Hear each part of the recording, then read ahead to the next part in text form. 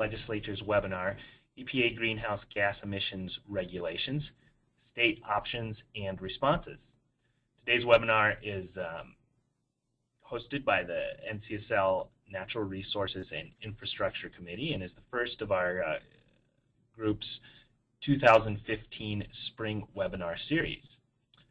For a complete schedule and registration information for the other webinars in this series, please visit our website at www.ncsl.org. My name is Glenn Anderson. I am the Energy Program Director here at NCSL and will be moderating today's webinar, which is basically providing an overview of what states are doing in response to the U.S. EPA's proposed climate regulations. There's obviously quite a bit of discussion and likely a requirement of quite a heavy lift as well by state policymakers across the U.S., in addition to many other agencies within states, to meet these requirements. We at NCSL have been tracking legislative activities and have produced a number of documents summarizing the latest actions in 2015 and 2014 as well, which these publications are available on our website. So we welcome you to access that as well and to look at our legislative tracking database, which also includes up-to-date information on those actions. So before I begin, I wanted to mention that the webinar is being recorded and that registrants will have access to the recording and of the webinar as well as the presentation slides on our website, and we'll be sending a notice out shortly after the conclusion of this webinar with a link to these resources. So our speakers today are Alex Dunn from the Environmental Council of the States and John Lyons of the Kentucky Energy and Environment Cabinet. Presenters will be answering questions after each presentation, so feel free to type your questions in the question box on the right side of your screen at any time during the webinar. We will proceed with Alex as our first speaker. We're very fortunate to have her to present. She is the Executive Director and General Counsel of ECOS, which is a nonprofit, nonpartisan association of state and territorial environmental commissioners. As Executive Director, Ms. Dunn works on legislation, policy, and regulatory matters affecting air, waste, water, and toxics.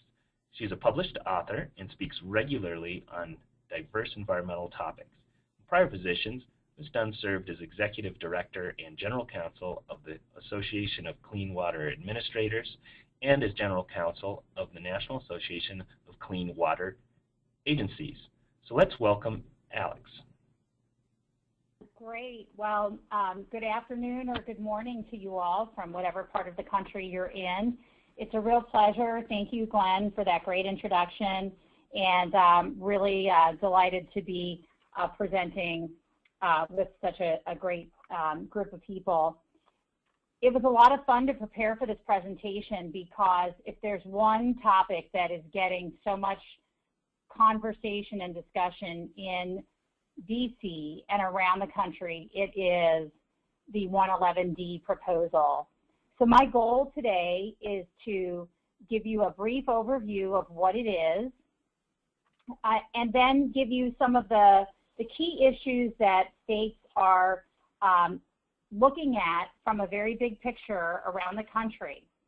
And then, you know, we'll turn it over to hear how one specific state is managing this issue. And I think that the big picture plus the specific application will give you all a really good sense of how we're moving forward across the country on this.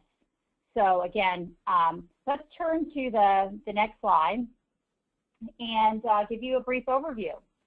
So under the Clean Air Act, Section 111D, it's a unique provision of the statute that has only been used a handful of times up until now.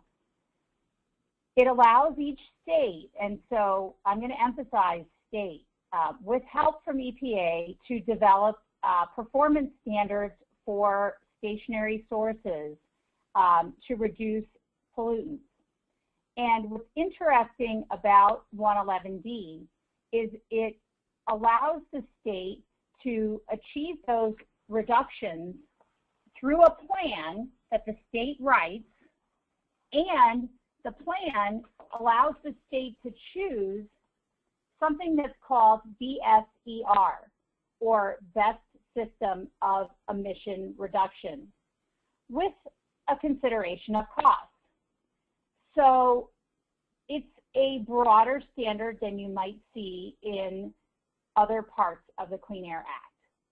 And if you read this all by itself, it would seem like it gives states a whole lot of flexibility. And in that regard, it does. However, here's the trick. EPA has established a goal for each state to reduce carbon emissions under 111D. And the agency has made assumptions about each state's ability to reduce its carbon emissions. And so because of that,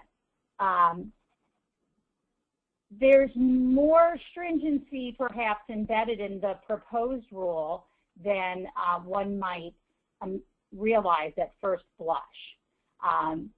So let's turn to the next slide.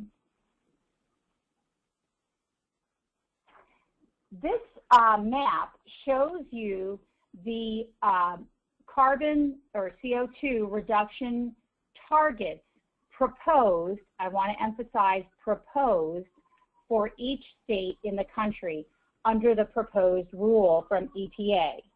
I'm going to talk about timing in a minute so you'll get a sense of where we are. But you will see a wide range of reductions, with Vermont at 0 and Washington State at a 72% reduction, representing the two extremes. A variety of states in that kind of navy blue 41 to 60% reduction category. A whole lot of the country in kind of the turquoise 21 to 40%. And then states like you'll hear from today in Kentucky in the 1 to 20%. But don't be fooled, as you'll hear from Kentucky, even a reduction in the 18% category for a state might be extremely challenging based on the assumptions the agency made about the state's current energy portfolio. Next slide, please.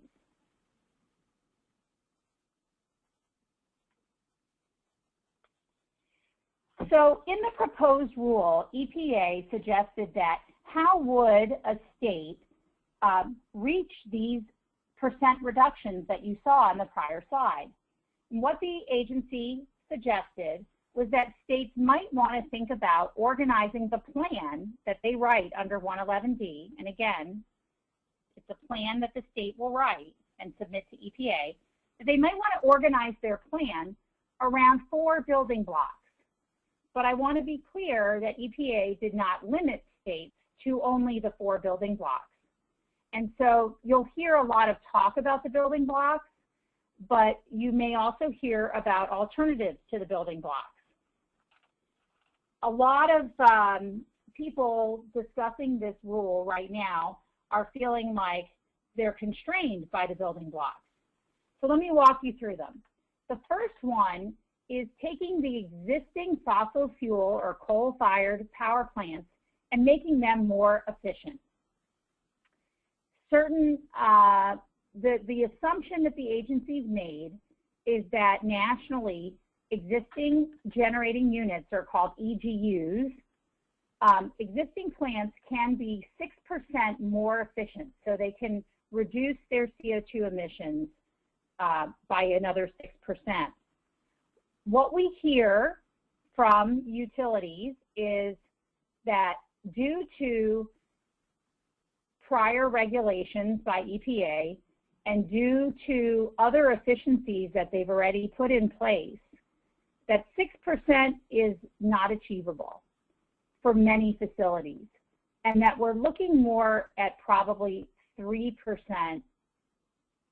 in terms of being able to make those existing plants more efficient.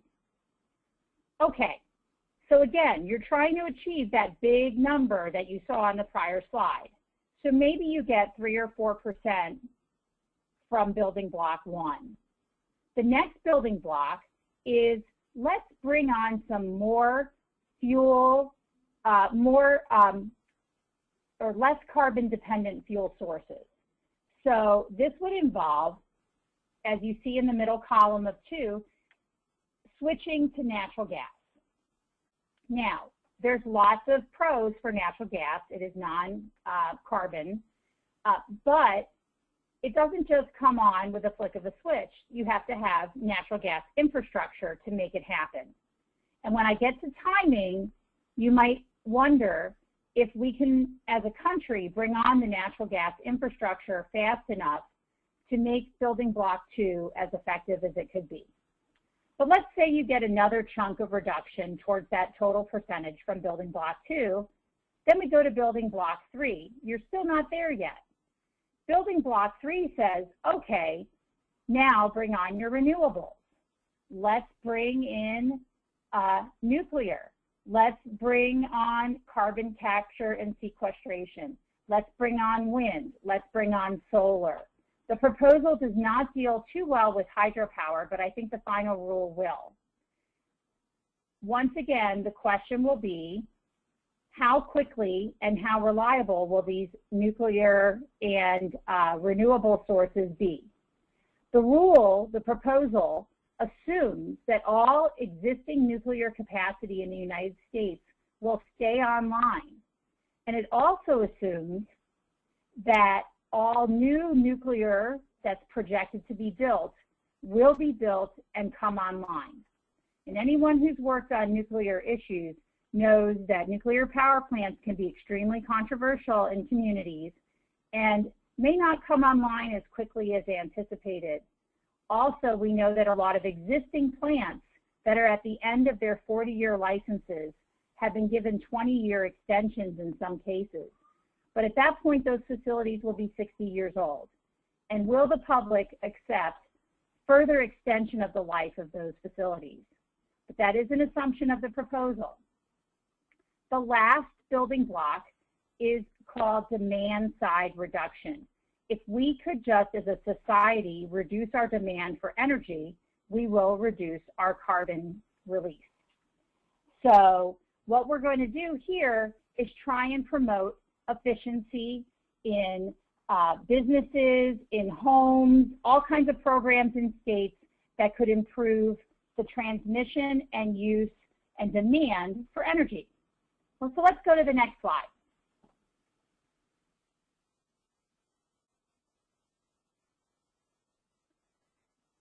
I'm going to breeze through this one. It's more of a resource for you to show why are we focusing on power plants.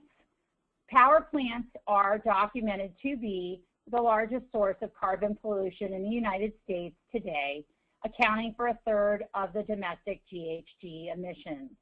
So if you look at this chart from EPA, there are other sources of CO2, but the power sector is the big one.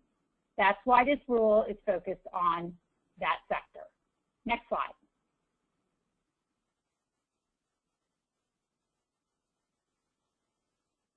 Let's talk about timing. So what you've heard is pretty ambitious. We're talking about changing state energy portfolios, switching from coal to natural gas, bringing on renewables, reducing consumer and business demand for energy. Those are some big transformational changes. And what the goal is under the proposed rule is that we will achieve a nationwide reduction of 30% from 2005 levels by 2030. Now, in the comments received, a lot of people are questioning why 2005 levels. Should we be looking at a different number? And, you know, although I don't hear too many questions about 2030, there are some other questions about timing. this slide shows you the proposal came out last June. The comments went through December. Over 3 million comments that the agency is working their way through with the intent to finalize the rule this summer. I would anticipate late July, early August. Then states will have 1 year approximately to submit a plan. That's a whole lot of work that states are going to have to do between the summer of 15 and the summer of 16. What if the state needs more time? It is possible to get an additional year. And if a state plans to work with another state, perhaps they want to take a bubble approach or a trading approach, the way you see in the Northeast with the Regional Greenhouse Gas Initiative, then a possible 2-year extension would be available. And this is all under the proposal. We'll see in the final if there are some adjustments. There's also something that's not on this slide called the 2020 cliff. Some of the reductions have to be achieved in kind of a front-loaded way by 2020. And states have generally complained in their comments that the 2020 early reductions that are proposed are not achievable. There is a lot of sense that EPA will remove the 2020 pre-deadline and perhaps ask for some sort of iterative reporting between the present time or the final rule and 2030, but perhaps not push for so hard for upfront reductions by 2020. So if you hear people talk about the 2020 cliff, that's what's in the proposal right now, early upfront reductions. Next slide, please. All right, so here we are. As state legislatures and state legislators and staff, you may feel like you're between a rock and a hard place. This is a big ask, and states are going to have to move very quickly. And we're talking about things that are complicated. So next slide. How are you going to get out from between that rock and hard place? Well, it's not going to be all that easy. We've got to talk politics. When you look at this proposal as a state legislature, recognize that this is viewed as the most significant element of the current administration's climate legacy. There are some quotes here that I won't read to you. You can read yourself, where the president has been widely promoting the United States will make meaningful carbon reductions. The administrator of EPA is undaunted in moving forward with this proposal. You all may know that in November and early December, the U.S. will go to Paris for the Conference of the Parties of the United Nations Council on Climate Change, and they want to bring forward the fact that all 50 states are moving forward. This also applies to tribes, I should say, in a different way, as well as territories, but I'm not going to talk in detail about tribes and territories today. If you do have them in your state, there's some separate provisions and proposals that you can look at on the EPA website regarding tribes and territories. We've got the Congress here, very concerned. Oversight hearings have been held and questions about whether this is appropriate. At the state level, there is so much diversity, both among states and within the same state. Typically on an environmental regulation, the only commenter is the state environmental agency. On this rulemaking, you might have seen comments, and if you look on the Bipartisan Policy Center map, which is one of the resources I'll give you at the end of my slides, you'll see that in some states, 6 or 7 different sets of comments were filed by the energy sector, by the energy regulators, the PUCs, by the attorney generals, by the governors, and by the environmental agencies, making this whole proposal extremely unique. And now I'd like to turn to a couple of slides showing you from the host of this webinar, NCSL, just how many state legislatures have taken action in some way on these specific regulations. And at the beginning of the webinar, I believe Glenn gave you this resource, which is publicly available. Pretty amazing here, where you see the number of states that have enacted, introduced, or done some combination of legislation. Next slide.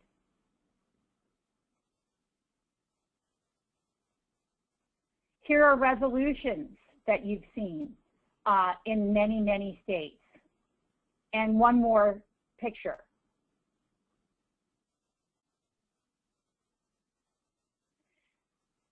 So if you look at this, and I've looked at it several times, one wonders, do we have something that is okay? Do we have something legal, or do we have something illegal? Do we have something that's doable, or do we have something that's completely unachievable?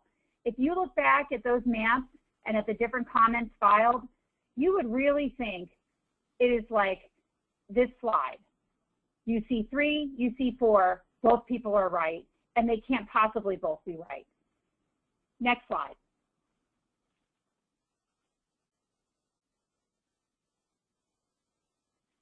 Since we just had tax day, I throw this one in to give you a chuckle.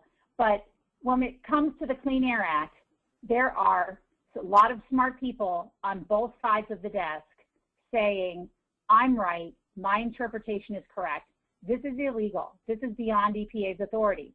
And then someone else sitting on the other side saying, this is unquestionably within EPA's authority, this is exactly the right thing to do, and in fact, it doesn't go far enough. Next slide.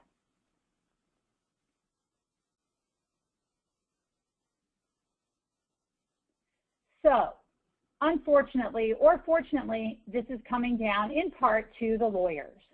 Lawyers have been sketching out various legal arguments for and against this particular rulemaking. One of the arguments that's been made is that EPA cannot regulate these existing generating units because they are already regulated under Clean Air Act 112. And parts of the Clean Air Act say that if they're already regulated, you can't sort of have 2 bites at the apple. That's one of the legal arguments that's being made. Another argument is that EPA does not have the authority to go beyond building block 1, or what's called outside the fence line of the facility. Remember that building block 1 was improving emissions burn rates at existing facilities, but all the other building blocks had things to do with renewables and natural gas and efficiency programs.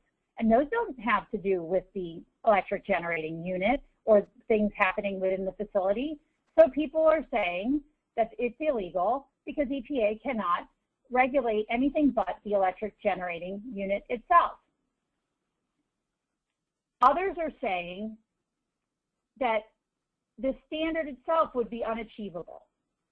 There are constitutional challenges that have been made and are being prepared, that this is beyond EPA's authority, that it is overtaking state authority under the 10th Amendment. It's an impermissible intrusion of the federal government into state decision-making.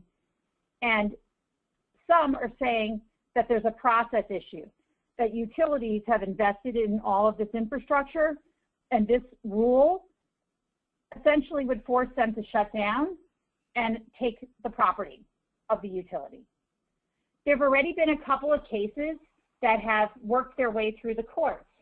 One in Nebraska was found that it challenged the rule, but it's premature. We can't tell yet whether this rule is going to have an adverse effect. The court held that the state of Nebraska had, quote, jumped the gun. And so that case was non-dispositive. Murray Energy is going on in the U.S. Court of Appeals for the D.C. Circuit.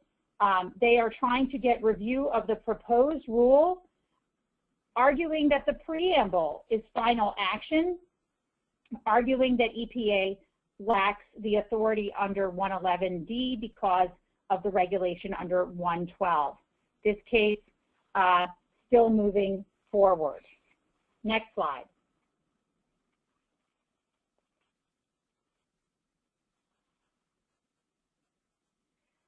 So EPA is bringing forward something innovative. There's a lot of concern about it. Can they do it? That's the question. Next slide.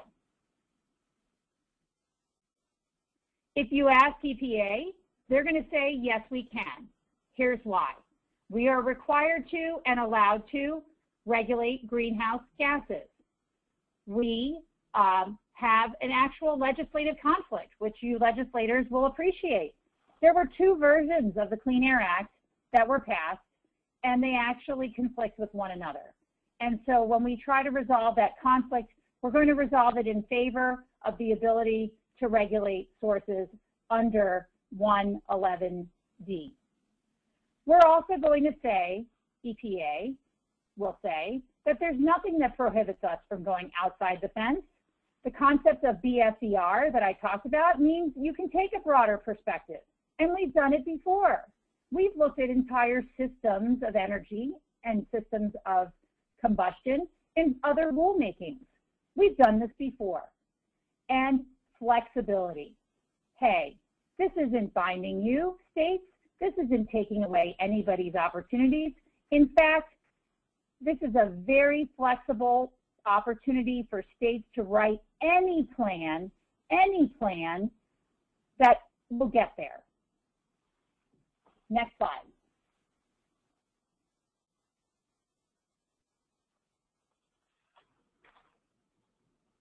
So, will EPA win these challenges? I don't have any money riding on this prediction, but I will say briefly in the interest of time that this slide documents to you that EPA, although in the past has been on some losing streaks, is kind of on a winning streak right now when it comes to its authority under the Clean Air Act. Very recently, their mercury air toxics rule has been held up. April 2014, the CASPER rule has been held up. The Supreme Court has already clarified in Mass v. EPA in 2007 that greenhouse gases are air pollutants. In 2011, that EPA must rein in carbon pollution, that it is endangering human health. And in 2014, basically, massive amounts of 100 lawsuits all rounded up together left EPA with reaffirmed authority to work on greenhouse gas regulations with only one piece of a regulation that only applied to 3% of sources being tossed out by the U.S. Supreme Court. So you can imagine that right now, EPA might be feeling fairly emboldened with their history, particularly with the 3 Supreme Court cases here. Next slide.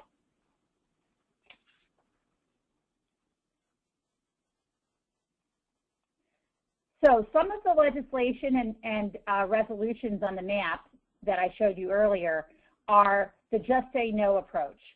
Don't do a plan.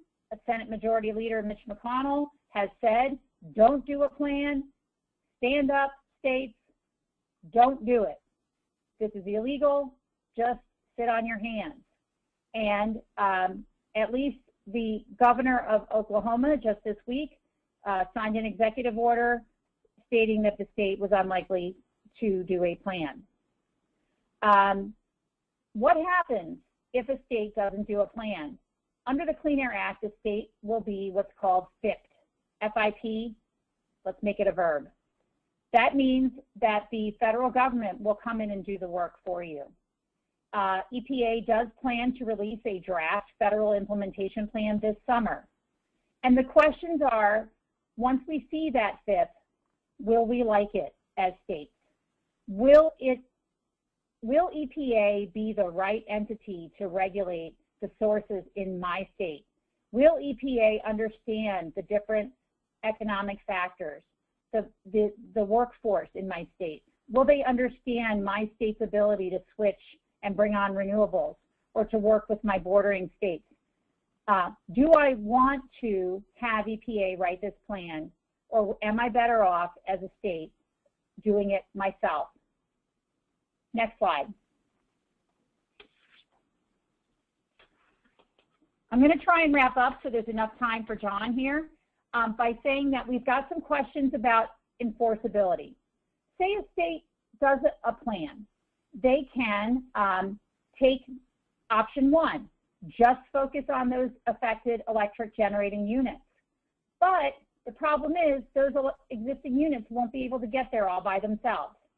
So they could take the portfolio approach, the building block approach, and bring in a variety of other commitments. Bottom line is there are ways that states could approach a plan, but the state somehow would have to say, yes, we can do it. And the question is, if the state says, yes, we can do it, how are they going to get all those reductions from sources that they may not be able to directly regulate, like an energy efficiency program? Next slide.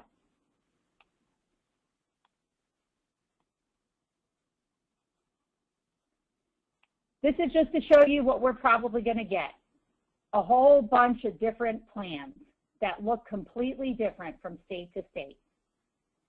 And the last thing I want to talk to you all about on the next slide, and my last substantive slide, is what about some of those states working together? The rule does set up the concept, the proposal, of states working across state lines. We have, in the Clean Air Act and with air pollutants, worked across state lines before. And we have states right now that are working across state lines in the Northeast. If a state wants to try and work across state lines, this is a time to do it. But does the coordination and does the timing of this rule really support multi-state approaches? They may work, they may be very more cost effective, but again, we're looking at a very aggressive timeline. What I've heard from states is if you don't already have the skids well greased to work with your neighbors, it's unlikely and risky to rely on a multi-state approach. So a lot of states may be going solo at this point. Next slide. I leave you with this. You can't put your head in the sand on this rule. It will be coming out in final. It is unlikely that it will be stopped by Congress. It is unlikely that we could have a presidential congressional override of a presidential veto. So that ostrich is actually not just putting his head in the sand. He actually, or she, is turning her eggs. So while she appears to be doing nothing, she's actually doing something productive. So what I say is, you may be appearing to put your head in the sand, but while you're doing that, try to do something productive at the same time. Start building those relationships.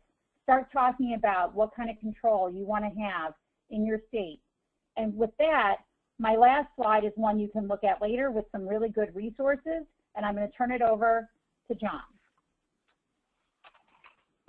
Actually, this is Glenn. I just wanted to pose a few questions. We had a few come in, and before we move on to John.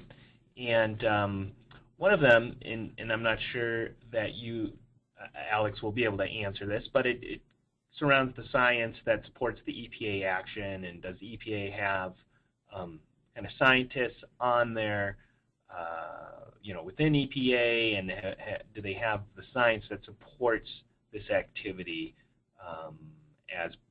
in order to prevent harm from these emissions? Well, they have a lot of science that's backed up their work on greenhouse gases. So the simple answer is yes. Science is often in the eye of the beholder. So do they have the science to specifically back up their this specific proposal? I think, again, generally to show that greenhouse gases are a problem that was established in mass the EPA with sea level rise. There's science out there. Where I think there's good questions about science is the science and assumptions that were used to look at the state reduction targets. That might be an area to take a look.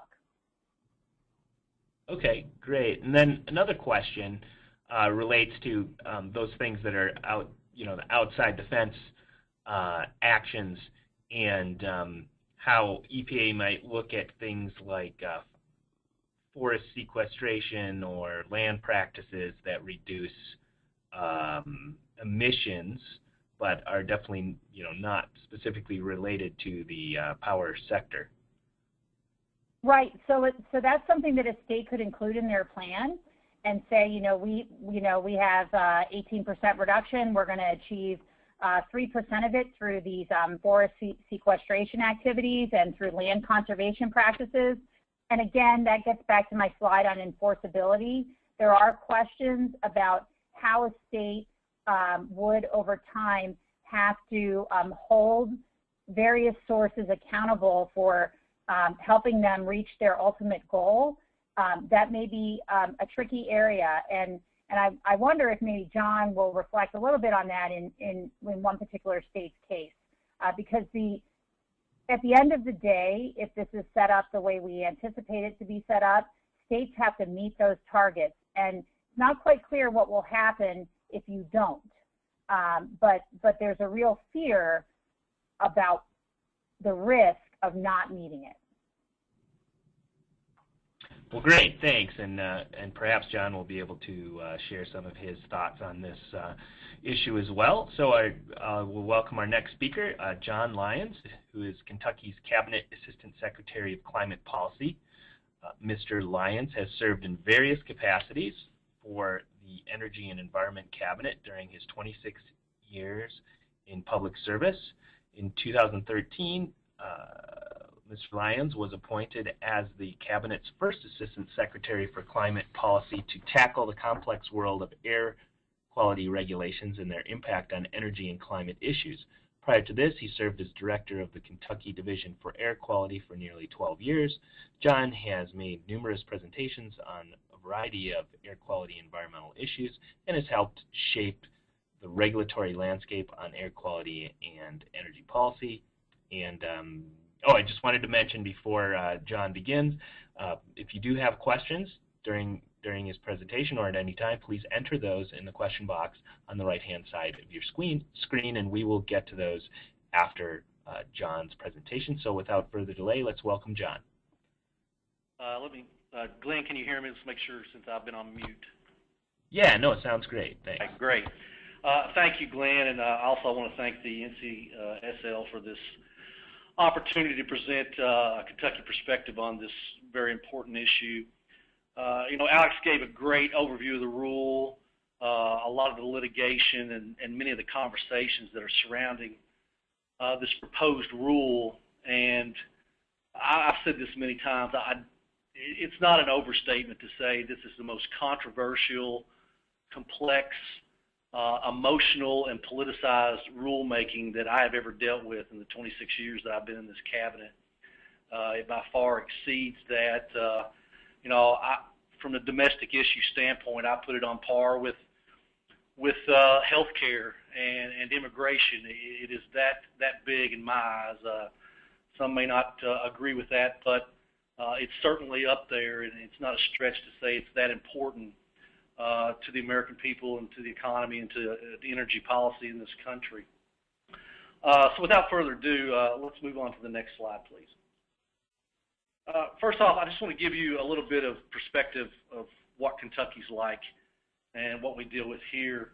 The Energy and Environment Cabinet includes three main departments, being Environmental Protection, our Energy Department, as well as Natural Resources. And we also have the Public Service Commission administratively attached to the Cabinet.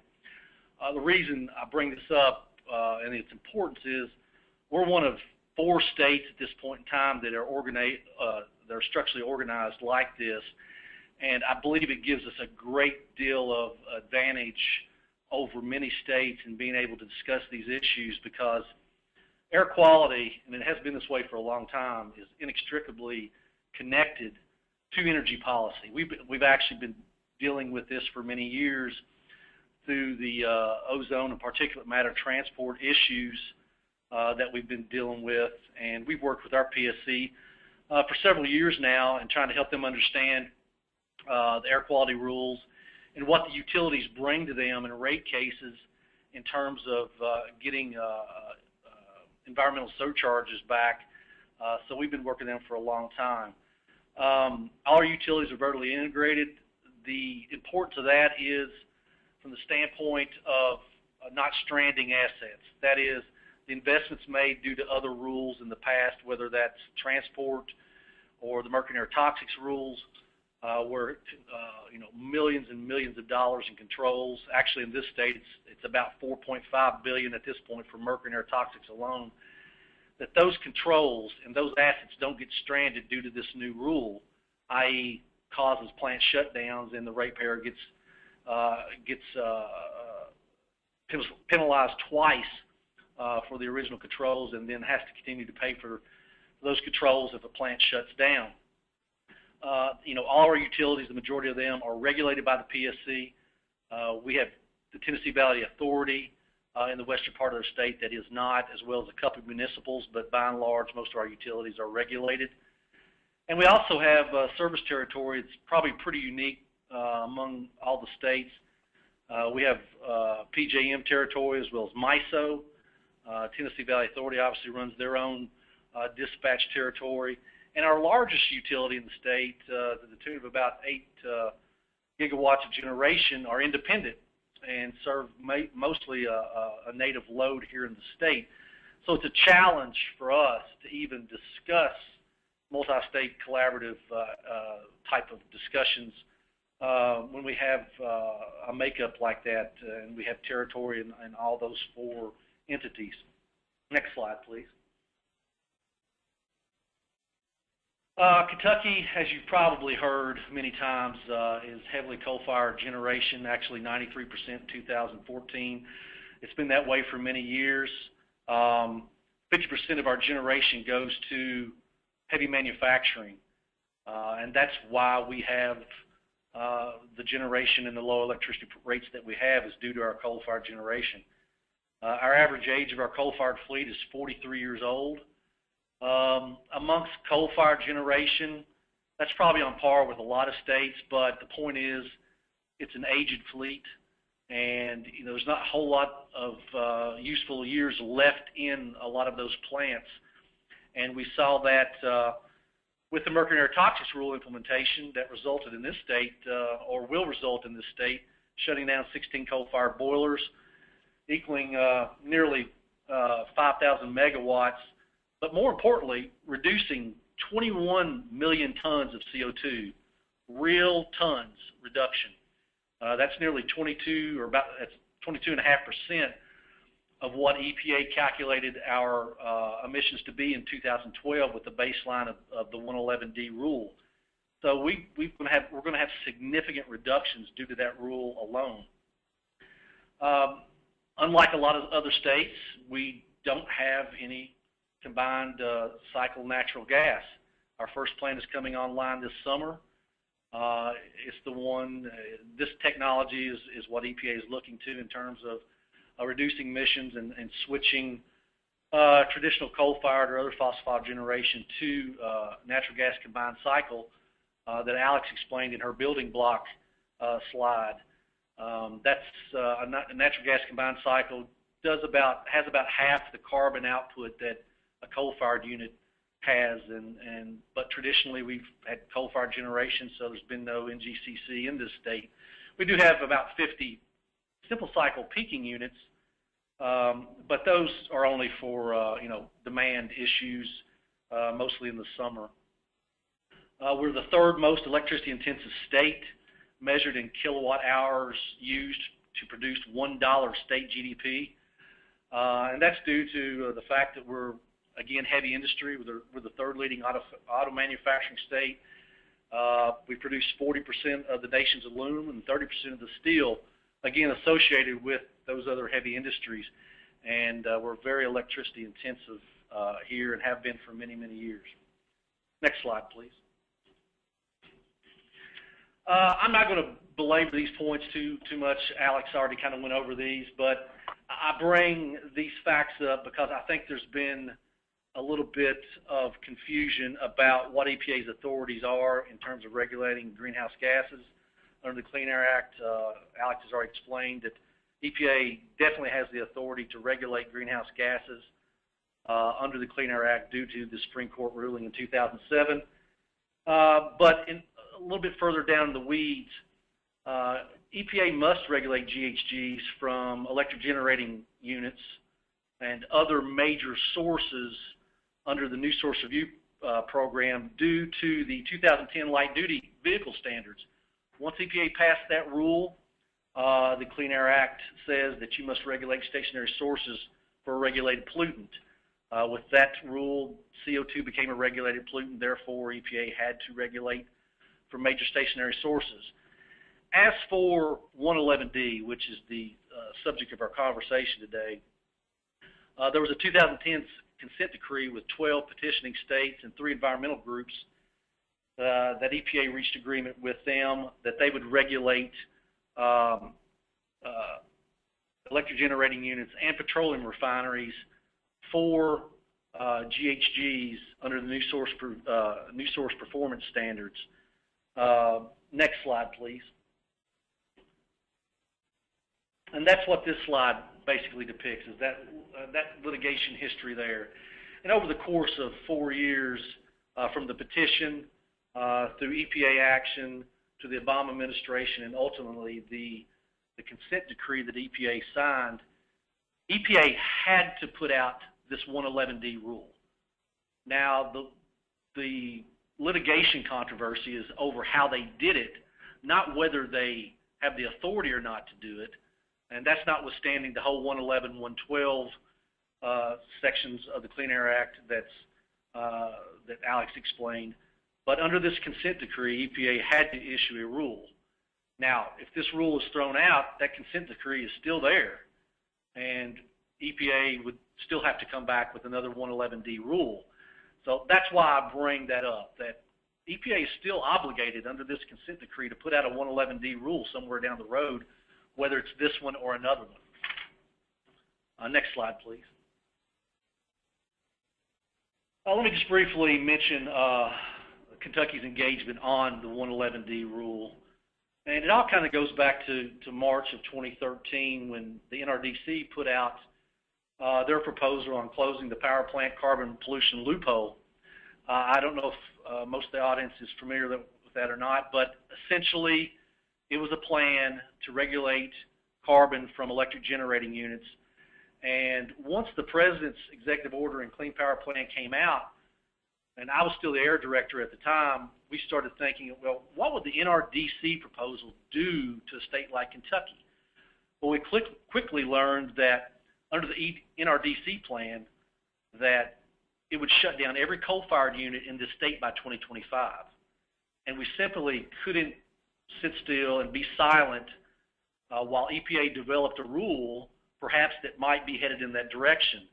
And that's why we put out a white paper in October of 2013 that was rather controversial in the state from a political standpoint, but the message there was, hey, EPA, if you're going to do this, you need to consider a heavy manufacturing state like Kentucky and the economics that go along with that. You cannot simply do a one-size-fits-all and expect there not to be consequences from an economic standpoint. And that's really what that paper was about. We followed it up with a more in-depth economic analysis of Kentucky's energy future in December of 2013. Both those papers are online, and I would invite you to go look at those. They're still very relevant as it pertains to Kentucky and to the overall aspect of energy policy and environmental rules as a whole. And the message, I think, is still holds true to this day. Of course, our Attorney General joined the Murray Energy Corporation lawsuit that Alex mentioned, as well as joined in July of 2014 several other states' attorneys in another lawsuit, basically on the same issues of that 111 versus 112 issue that Alex explained. And also, as did most states, if not all states, and many other commenters, we submitted our comments in December of 2014 on this rule that voiced our concerns. They were very critical, and we raised a lot of issues in there, particularly the fact that we don't think EPA has done a very robust economic analysis of the impacts of this rule still to this day. I think they try to recognize the difference between states in the establishment of the CO2 emission reduction targets. However, it didn't go far enough. And speaking of that, next slide, please. In a nutshell, this is basically EPA's target. We go from our baseline on the far right in the red block of 2,166 pounds of CO2 per megawatt hour. That was based on the 2012 generation and the existing 111D sources at the time. You step down through the building blocks that Alex explained, and we ultimately get to our goal of 1,763 in 2030. which is an 18.6% reduction in the rate of our 111D sources.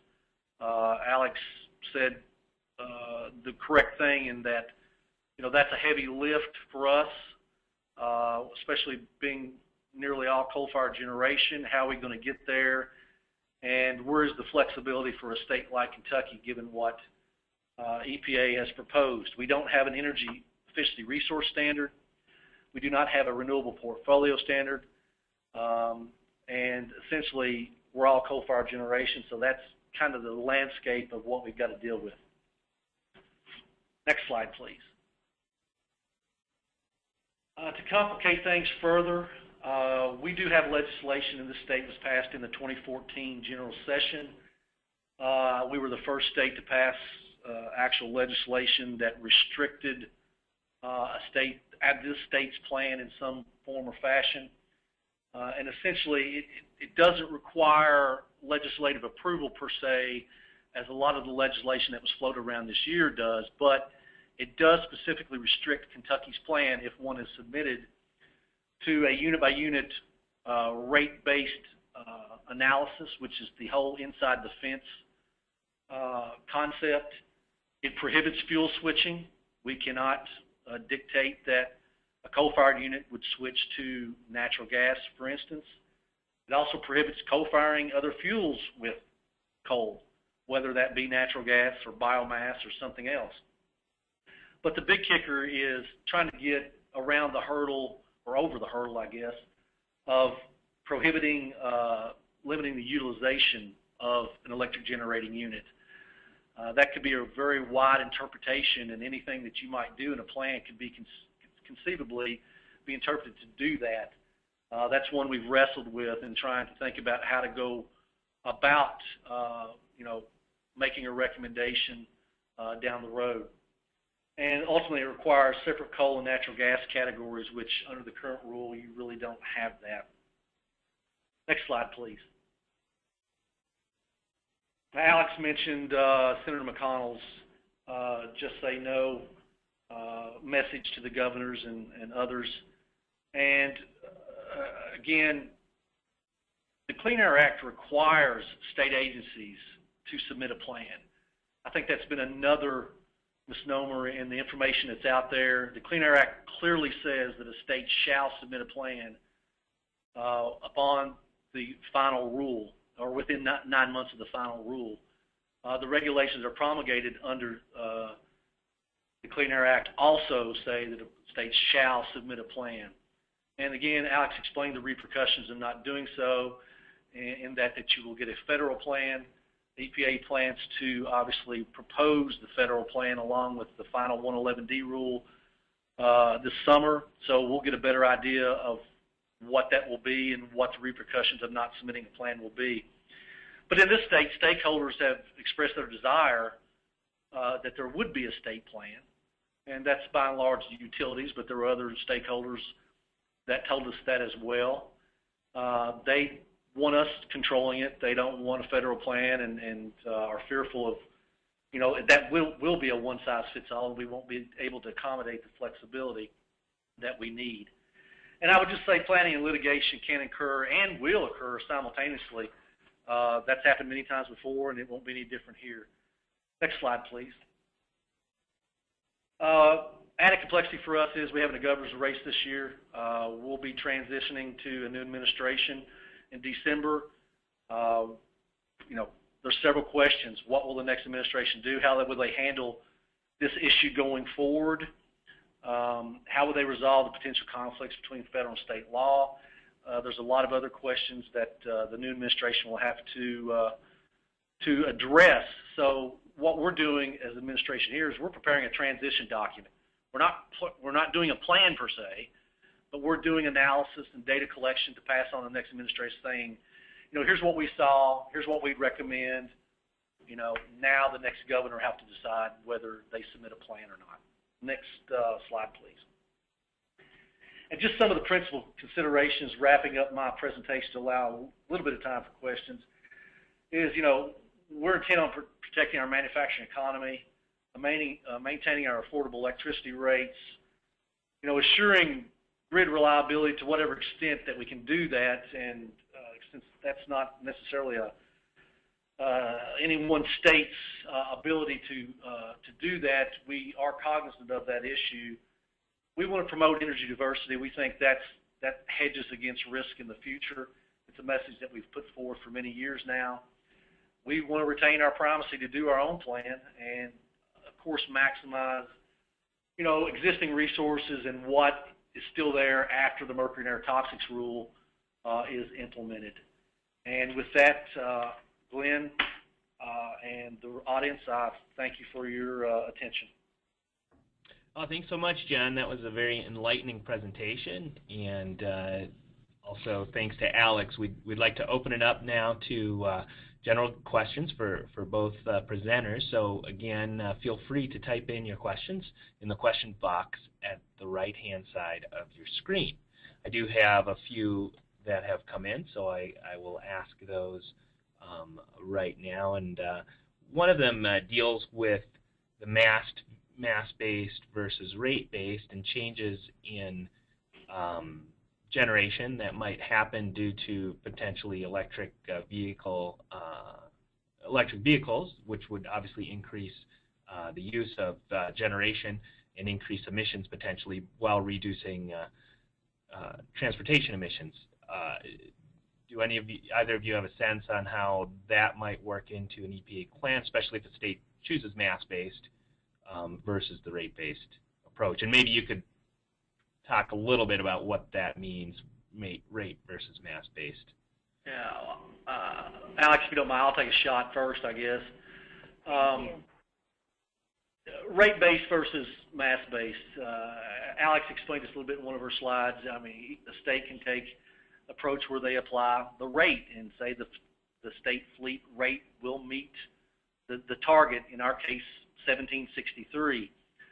Us being so heavily coal-fired generation, there's no way we can ever meet a 1763 rate. Not when 93% of your generation is operating at 2166. We just can't get there via rate unless we had a great influx of renewables, nuclear, and or natural gas-fired generation, which is not really in the cards necessarily for us. As far as the electric vehicles, first I would say I don't think there's going to be that much penetration of electric vehicles in the mix to cause much generation increase, but it does speak to demand in the future and how do you handle demand going forward. If you're on a rate-based approach, demand is really uninhibited. If you're on a mass-based approach, however, when you're counting tons of CO2, it is important. And where does that demand come from? How do you cover that demand? Well, here in this state, we kind of figured that most demand growth would be covered by a 111B source, a new source. And in all honesty, it looks at this point that 111B sources are going to be natural gas-fired units. I think across the nation we've seen utilities move towards natural gas-fired baseload generation, and that's what will cover this new demand. So ultimately, I don't think it necessarily has to impact a mass-based approach for a state like Kentucky. I can't speak for every state in that respect, but that's kind of a thumbnail sketch of how I would look at that. Right. The only thing I'll add is, the EPA did put out some guidance. There was great demand after the proposal came out for a conversion tool. EPA did put out a conversion tool to assist in converting those proposed rates to mass. And as I alluded to earlier, the mass might make it easier for a state to work with another state because you can sort of, you're trading or moving tons of CO2 as opposed to trying to line up an emissions rate. Do you think, John, that a cap and trade system, you need sort of a mass-based approach? Absolutely. I don't know how else it would work, and we have history there with the acid rain program and the NOx SIP call in the east, where that's the very thing. You have tons of the pollutant and you ratchet down over time, obviously, to get to a mass-based approach. And that tool that EPA, that Alex mentioned, it has every state listed and a conversion from the rate that was assigned to a 2030 tons of CO2 that would be allowed. And it's kind of complicated, but if you dig into it, you can see how they got from point A to point B. So we had another question actually for John and possibly for Alex. What the thoughts in Kentucky were regarding carbon capture and sequestration as a potential solution, and then also considerations on the working in a group with other states.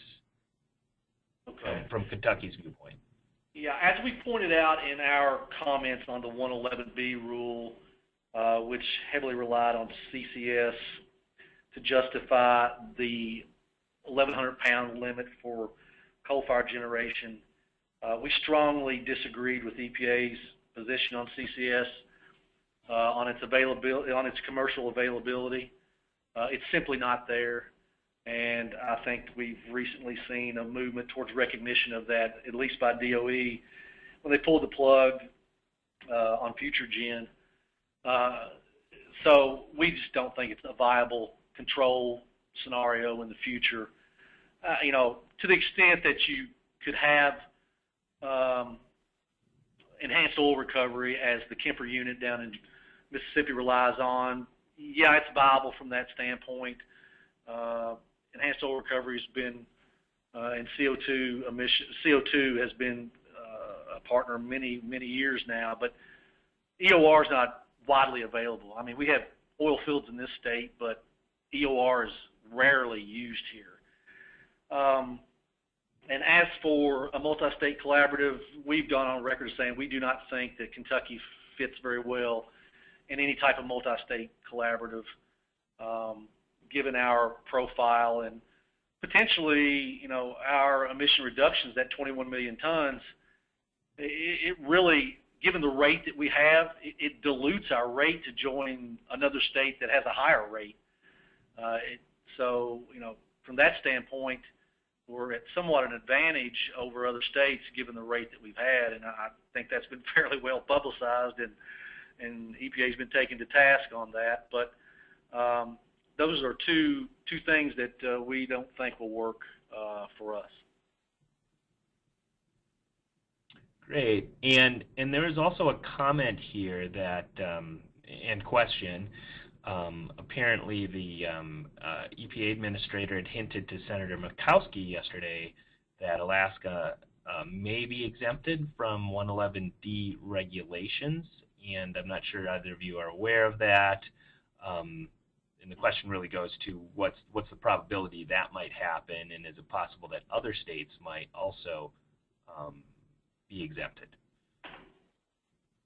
Well, I watched a bit of that testimony, but I didn't recall seeing that, so I can't really comment on that one. Yeah, this is Alex. I did see in the news this morning, so I apologize to the commenter for not being, you know, as up to date as they are.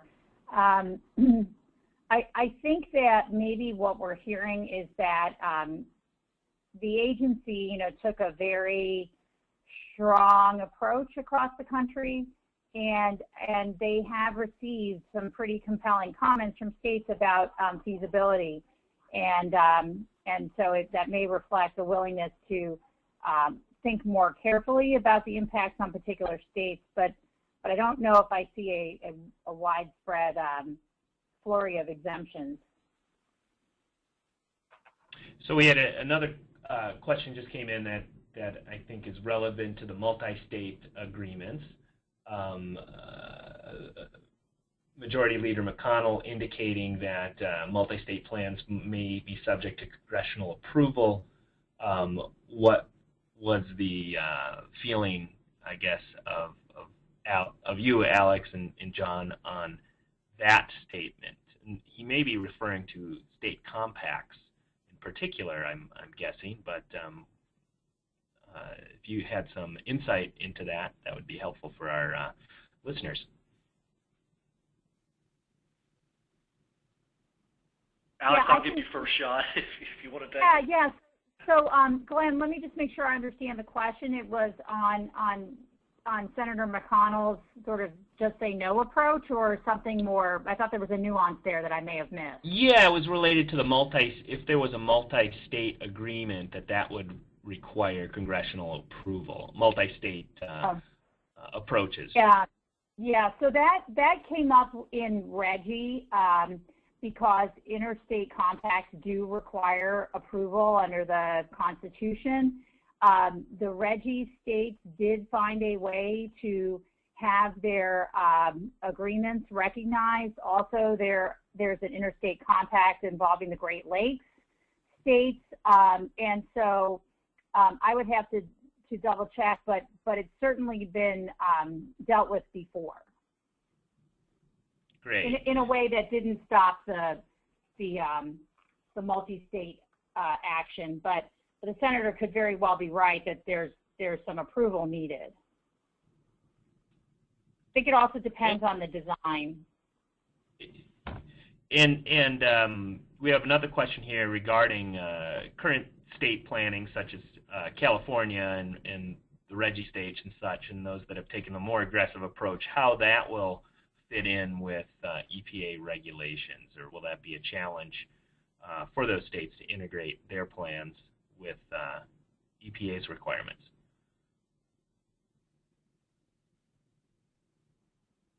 Well, I think it's pretty clear from the preamble, the rule, that EPA intends to at least strongly consider approving programs like that. I think that's really clear, and certainly that shouldn't be surprising to anybody, considering California program as well as the RGGI states are well established at this point, and purportedly achieve the goal of reducing carbon emissions. So I think EPA certainly will strongly consider those. Great, and we have time just for one more question. We're going over a little bit, but we want to thank our audience for hanging on a little bit. I think it's a pretty complicated discussion, so I think it does warrant a little more time as well. This question really goes to the point of enforcement, and I guess John, and Alex, but John first, what your feelings are on what EPA will approve as enforceable in a plan, and what type of, whether it be legislation or some sort of a law within the state that will be considered to have the teeth that EPA would consider it to be to meet their requirements. Yeah. Well, enforceability is obviously the big ultimate issue in approving a plan by EPA.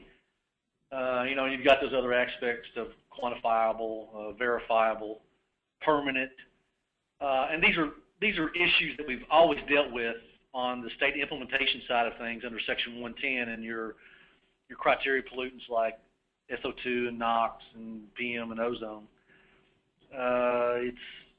And under 111, it's not a SIP. It's not a state implementation plan, but it's SIP-like in terms of those aspects.